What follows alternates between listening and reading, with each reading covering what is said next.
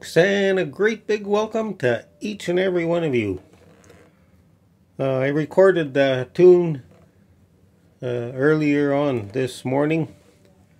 It's called Snowshoes. I thought it was rather appropriate for this time of year in Winnipeg. It's minus 21 centigrade today, which is roughly minus 7 Fahrenheit, so it's a cool one. Yeah, that tune was, Snowshoes was made popular by a fiddler in, I think he worked out of Nashville. His name was Tommy Jackson, and he was a terrific fiddler. He was also a studio musician. He played on a lot of other folks' long play records. And I thought it was a nice tune. I enjoyed playing it. Hope you enjoyed listening to it. What I'd like to do now is a little Bible reading. So for those of you folks who aren't interested in and do not want to hear a Bible reading, now is the time for you to end the video. I'll say adios. See you next time. Thanks for watching. For those of you folks that are hanging on, I've been reading through Matthew the last few weeks. And at the very end of Matthew, right before Jesus left earth to return back to heaven, he was talking to the 11 disciples. This is from Matthew chapter 28, verse 16. Then the 11 disciples went to Galilee, to the mountain where Jesus had told them to go. When they saw him, they worshipped him, but some doubted. Then Jesus came to them and said, "All authority in heaven and on earth has been given to me.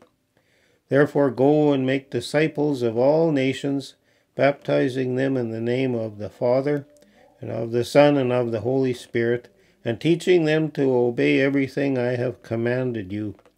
And surely I am with you always to the very end of the age."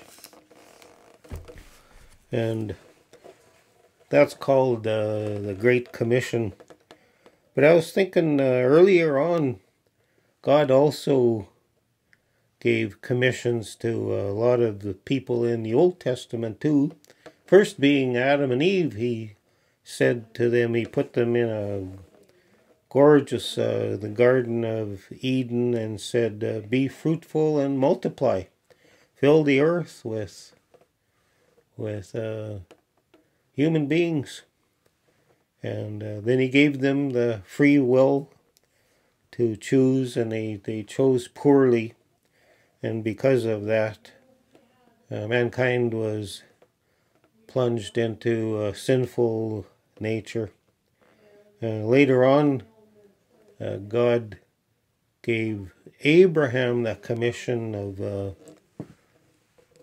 leave where you live and come down. We're going to start a new place in Israel.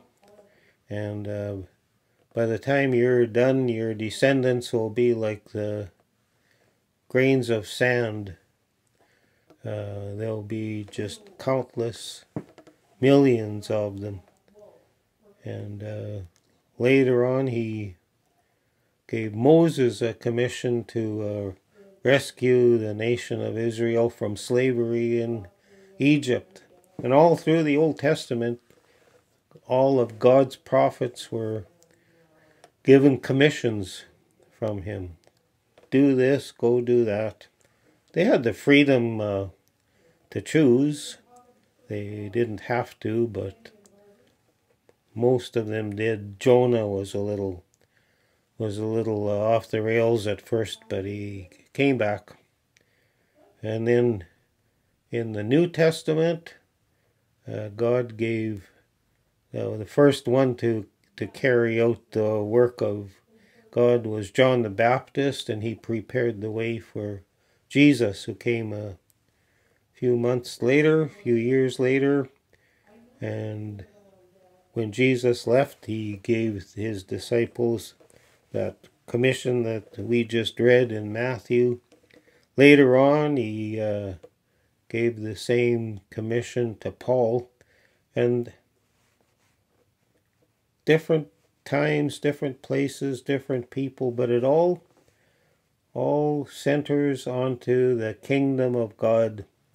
Spread the good news about the kingdom of God, and give people the choice of, do they want to belong to God's kingdom, or do they want to continue on in the chaos of sin?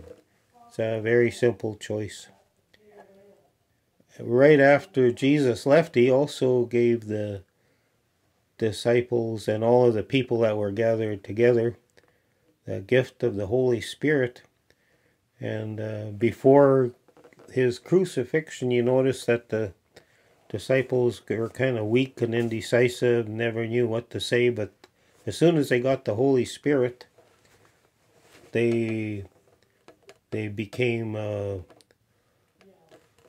they were full of authority, they spoke authoritatively, and they started preaching to all the people around them about becoming followers of Jesus and talking about the kingdom of God.